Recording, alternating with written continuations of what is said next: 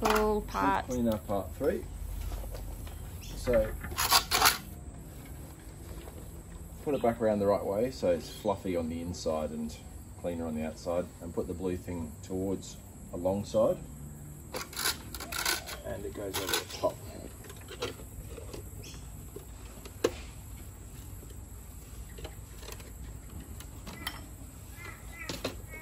Like that, so that the massive elastic band that's in here sits inside the frame.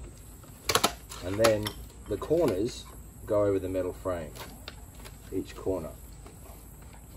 Once the corner's over the metal frame, then this thing holds it in place. Just allows it to bag out a bit.